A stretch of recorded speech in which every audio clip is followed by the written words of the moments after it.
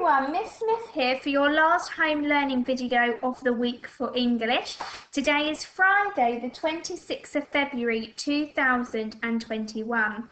So far this week we've been introduced to the author Roald Dahl, and we've looked at some of the different books that he has written, such as The Enormous Crocodile, Charlie and the Chocolate Factory, Matilda and Fantastic Mr. Fox. We've then gone on to think about George's Marvellous Medicine, what it might be about, using the information from the blurb to help us, and we had a go at creating a plan for what we would include in our own special medicine. We've moved on to reading Chapter 1 and Chapter 2 of George's Marvellous Medicine. We've been introduced to Grandma, and we thought about her personality and her appearance and how we could use noun phrases, metaphors and similes to describe her. Yesterday, you were introduced to rhyming couplets, and we looked at examples of how Roald Dahl has used rhyming couplets in his own work before we had a go at filling in some blank spaces on our own rhyming couplet. So today we're going to be putting together all of the things that we have learnt so far about Chapter 1 and Chapter 2 of George's Marvellous Medicine. So today we're going to be answering comprehension questions. Answering a comprehension question means that you show an understanding of what you have read so far.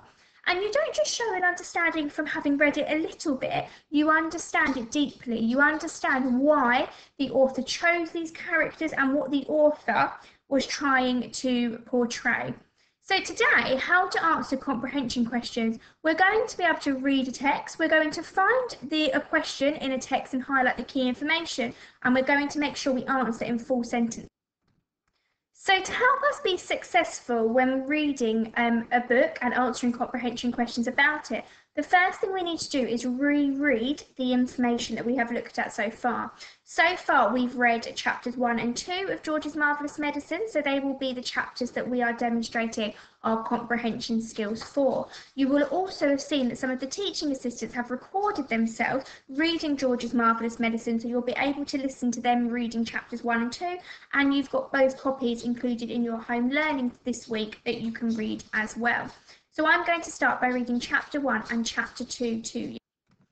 This first chapter is called Grandma. "I'm going shopping in the village," George's mother said to George on Saturday morning, "so be a good boy and don't get up to mischief." This was a silly thing to say to a small boy at any time. It immediately made him wonder what sort of mischief he might get up to. "And don't forget to give Grandma her medicine at 11 o'clock, the mother said. Then out she went, closing the back door behind her. Grandma, who was dozing in the chair by the window, opened one wicked little eye and said, "Now, you heard what your mother said, George. Don't forget my medicine." "No, Grandma," George said. "And just try to behave yourself for once while she's away." "Yes, Grandma," George said. George was bored to tears. He didn't have a brother or a sister. His father was a farmer, and the farm they lived on was miles from anywhere, so there were never any children to play with. He was tired of staring at pigs and hens and cows and sheep. He was especially tired of having to live in the same house as that grizzly old grunion of a grandma. Looking after her all by himself was hardly the most exciting way to spend a Saturday morning. "You can make me a nice cup of tea for a start," Grandma said to George. "That'll keep you out of mischief for a few minutes."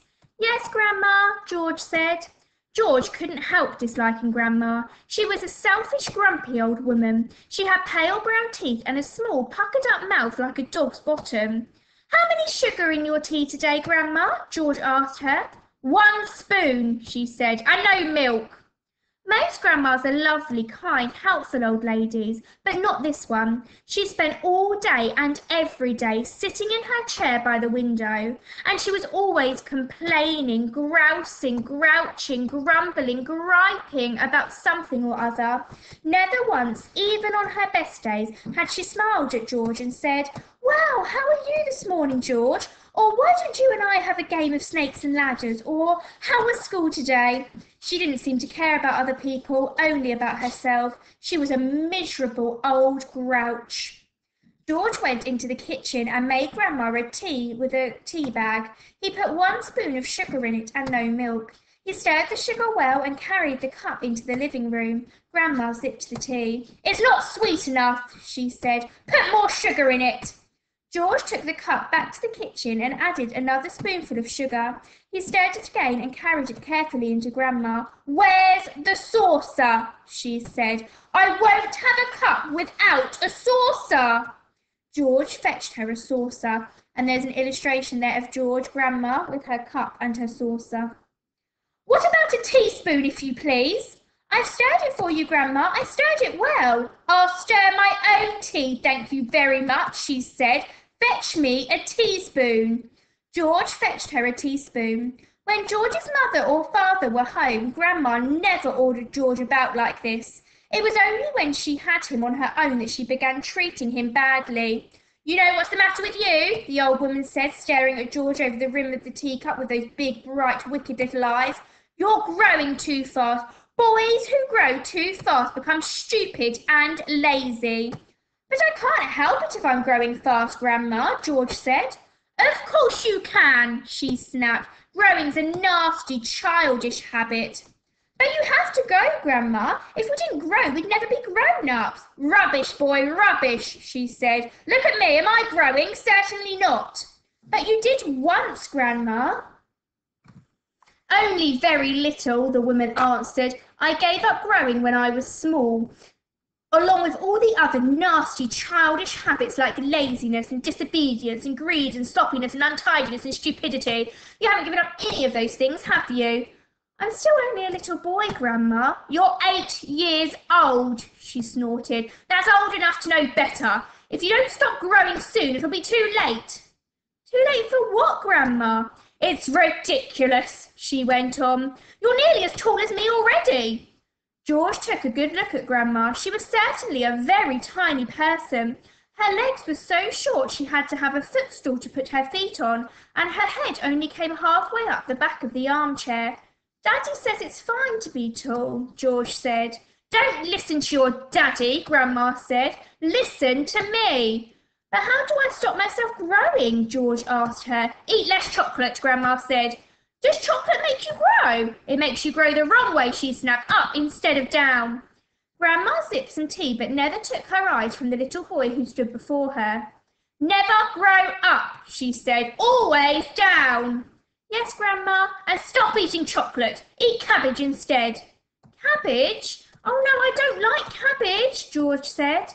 "It's not what you like or what you don't like," Grandma snapped. "It's what's good for you that counts. From now on, you must eat cabbage 3 times a day, and mountains of cabbage. And if it's got caterpillars in it, oh, so much better." "Ouch!" George said. "Caterpillars give you brains," the old woman said. "Mummy washes them down the sink," George said. And there's a photo there of Grandma in her armchair, leaning forward towards George, and George is bending backwards because he really doesn't want to hear the awful things that Grandma's saying. "Mummy's as stupid as you are," Grandma said. "Cabbage doesn't taste of anything without a few boiled caterpillars in it. Slugs too." "Not slugs!" George cried. "I couldn't eat slugs." "Whenever I see a live slug on a piece of lettuce," Grandma said, "I gobble it up quick before it crawls away. Delicious." She squeezed her lips together tight so that her mouth became a tiny wrinkled hole. "Delicious," she said again. "Worms and slugs and beetly bugs. You don't know what's good for you." "You're joking, Grandma." "I never joke," she said. "Beetles are perhaps the best of all. They go crunch." "Grandma, that's beastly." The old hag grinned, showing those pale brown teeth. "Sometimes, if you're really lucky," she said, "you get a beetle inside the stem of a stick of celery. That's what I like." "Grandma, how could you?" "You find all sorts of nice things in sticks of raw celery," the old woman went on. "Sometimes it's earwigs."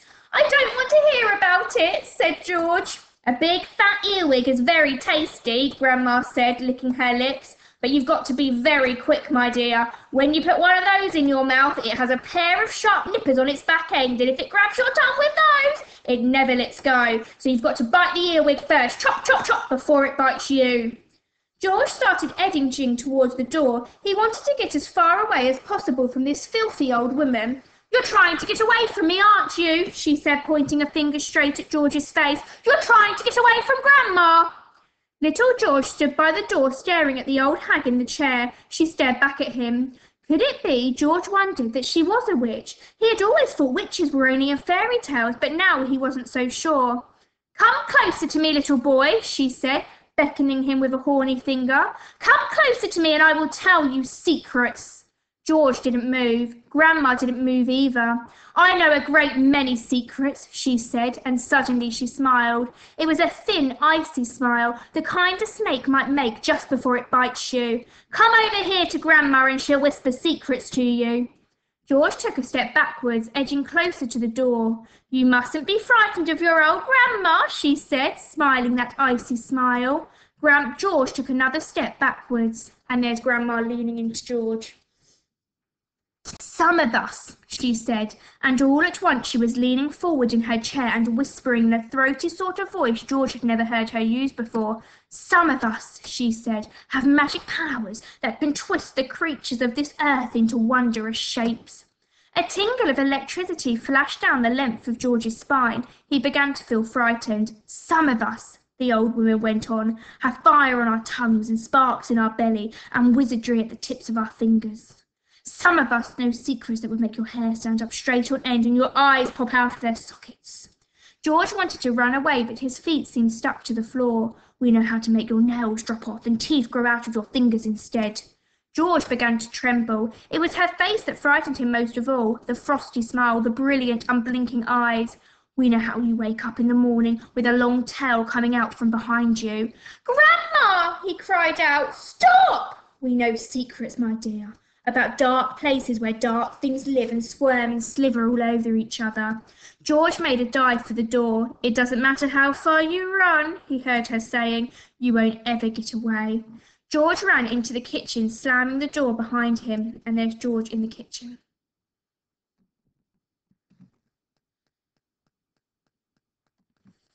Okay, the next chapter I'm going to read with you is chapter 2, which is The Marvellous Plan. George sat himself at the table in the kitchen. He was shaking a little. Oh, how he hated Grandma! He really hated that horrid old witchy woman. And all of a sudden he had a tremendous urge to do something about her, something whopping, something absolutely terrific, a real shocker, a sort of explosion. He wanted to blow away the witchy smell that hung about her in the next room. He may have only been 8 years old, but he was a brave little boy. He was ready to take this old woman on. I'm not going to be frightened by her, he said softly to himself. But he was frightened, and that's why he wanted suddenly to explode her away. Well, not quite away, but he did want to shake the old woman up a bit. Very well, then. What should it be? This whopping, terrific, exploding shocker for Grandma. He would have liked to put a firework banger under her chair, but he didn't have one. He would have liked to put a long green snake down the back of her dress, but he didn't have a long green snake. And there's a picture of George. And the illustration shows that he's got that idea for an explosion in his head and some of the different things that he'd like to do to Grandma. He would have liked to put 6 big black rats in the room with her and lock the door, but he didn't have 6 big black rats. As George sat there pondering this interesting problem, his eyes fell upon the bottle of Grandma's brown medicine standing on the sideboard. Rotten stuff it seemed to be. 4 times a day a large spoonful of it was shoveled into her mouth, and it didn't do her the slightest bit of good. She was always just as horrid after she'd had it as she'd been before. The whole point of medicine surely was to make a person better. If it didn't do that, then it was quite useless. So ho, thought George suddenly. He knew exactly what to do. I shall make her a new medicine, one that is so strong and so fierce and so fantastic it will either cure her completely or blow off the top of her head. I'll make a magic medicine, a medicine no doctor in the world has ever made before. George looked at the kitchen clock. It said 10:05. There was nearly an hour left before Grandma's next dose at 11. Here we go then, cried George, jumping up from the table. A magic medicine it shall be. And there's a picture of George, and he's looking very excited now because he's had his terrific idea. So give me a bug and a jumping flea, give me 2 snails and a lizard 3, and a slimy squiggler from the sea, and the poisonous sting of a bumblebee, and the juice from the fruit of the juboo tree, and the powdered bone of a wombat's knee, and 100 other things as well, each with a rather nasty smell. I'll stir them up, I'll boil them long, a mixture tough, a mixture strong, and then hi-ho, and down it goes, a nice big spoonful, hold your nose, just gulp it down and have no fear. How do you like like it, Granny dear? Will she go pop? Will she explode? Will she go flying down the road? Will she go puff in a puff of smoke, start fizzing like a can of Coke? Who knows? Not I. Let's wait and see. I'm glad it's neither you nor me. Oh, Grandma, if only you knew what I have got in store for you. So that poem there is very similar to when we started to think of our own medicine on Monday, and we thought about the ingredients that we would include, the purpose of our method, our purpose of our medicine, and the method, how it would all be put together. Okay, so now we've completed step 1 because we have reread chapters 1 and 2 together. Remember as well, you can listen to the videos of our teaching assistants reading those, and you've got a copy included in your home learning for this week. When answering a comprehension question, the second important thing that you need to do is to read the question carefully. Sometimes you might need to read it more than once. This question says, at the start of the story, where was Grandma dozing?